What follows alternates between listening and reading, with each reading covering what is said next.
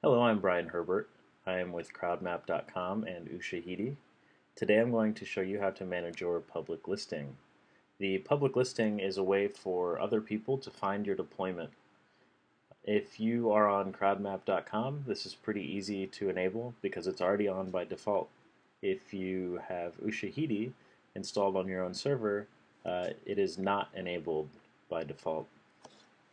So if you would like to manage the description and add some screenshots, all you have to do is click on Manage and then Public Listing. What you see here is a few things that you can modify. You can see it has your site name, which here it's just Crowdmap, and the URL and map center. Those you cannot modify. The URL is sent automatically. The map center is the center of the map of your deployment. Now you can select a category. It can be anything from academic to something just for fun. And we're also going to be able to add a description of the deployment. Now this is my testing deployment on Crowdmap, so I'm just going to say this is a deployment for testing.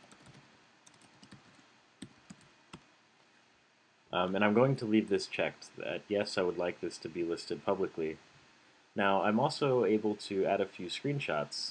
Under screenshot 1, this is what's going to show up most of the time in search results.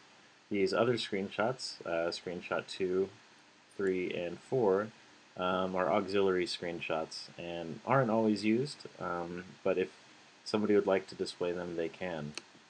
So I'm also going to upload a screenshot.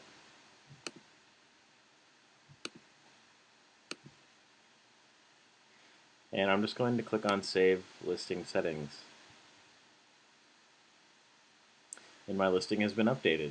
Now, the changes that I've made here are going to show up on the Android phone application, iPhone application, and soon will be showing up on the crowdmap.com homepage. Hopefully, within the near future, these will automatically be listed on our community site at community.ushahidi.com. And that is how you modify your public listing. Thank you.